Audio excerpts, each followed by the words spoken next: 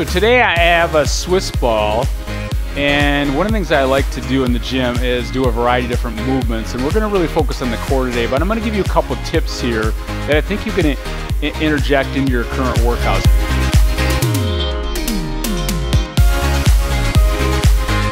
So I'm going to start out really simple today, and all I want you to do here is just think about how am I going to warm up. So I just take the ball and I just reach up overhead. So I'm just kind of loosening up my back and my hips. And I'll just do this for, 15 to 30 seconds. It just adds a little more dynamic to it than just doing the same old, same old. And then I'm going to twist. So all I'm going to do is going to look in the direction I'm twisting, stretching out my back, letting my heels come up. And sometimes I'll just go across my body and do a few of these to loosen up my back. And then I'll go the other direction. So I'm just coming up, driving that hip up. And then real simply, I'm just do a couple lower body exercises. And the first one is just a basic squat. I'm going to turn my toes slightly out. My weight's distributed in the middle part of my foot. And all I do is I'm going to counterbalance here. So I'm going to stick the ball out. I'm going to get as low as I can. And then I just come all the way up into full extension. Stick the ball out. Kind of pause at the bottom. Back up, full extension. So again, this is good for my back. It's good for my legs. Back up. One more time. And then from here, I'm going to go right to my back. And I'm going to work on my hips and my hamstring. So all I'm going to do right now, I'm going to start out with just a hip extension. So I'm going to put in the base of my feet or the ball of feet on the ball. And all I do is I elevate up. So this really bites your hamstrings, your glutes. And the goal is to get as high as you can. Then from here, I'm going to straighten my legs right out. I'm going to take my feet and I'm going to try to engage them together. So my feet are together, my inner thighs are together. I'm going to elevate my hips up into a simple hamstring curl. So again, my adductors are getting engaged because I'm driving my legs together. And then from here, all I'm going to do is I'm going to loosen up my lower back. So I'm going to spread my feet apart a little bit.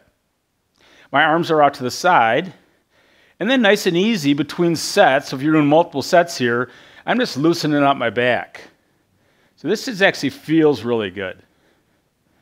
So again, real simple hip extensions, leg curls, and then I'm just loosening up my back. All right, from here, we're going to go right into your core. So all I'm going to do is take this ball, and I'm going to put my feet against the wall. And I like this exercise because it's very safe.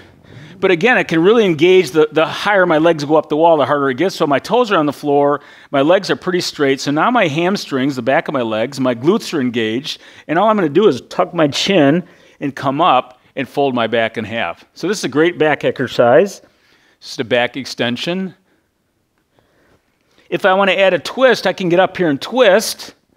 And then I can go round and come back up and add the twist. If I want to get my arms engaged a little bit more, I'm going to bring my arms straight out in front, reaching out. So again, my legs still are engaged. And I can also do some single arms.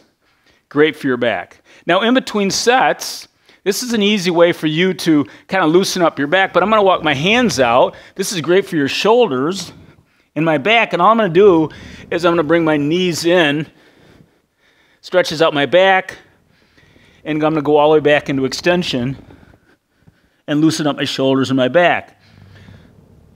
So between sets with the back extension, I'm adding a little bit of this. And if you want to add a little bit more, I can actually add a twist, really stretching out my lower back. And then from there, we're going to go to the front side. So all I'm going to do here is I'm going to lay on my back. And the benefit of Swiss ball doing kind of your core is it allows you to get into more extension. So that allows me to get lower and really engaging these core muscles.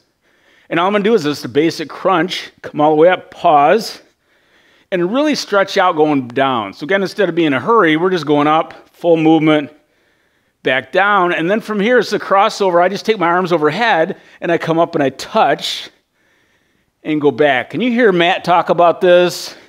You hear Tab talk about this. But we're trying to perfect the ordinary, so I'm not going too quickly. I'm really trying to have quality reps here. These are great for your core. It's super safe. All right, home stretch here. So I'm gonna add a little bit more challenge to the core movements here. And the first one I'm gonna do is called a pike.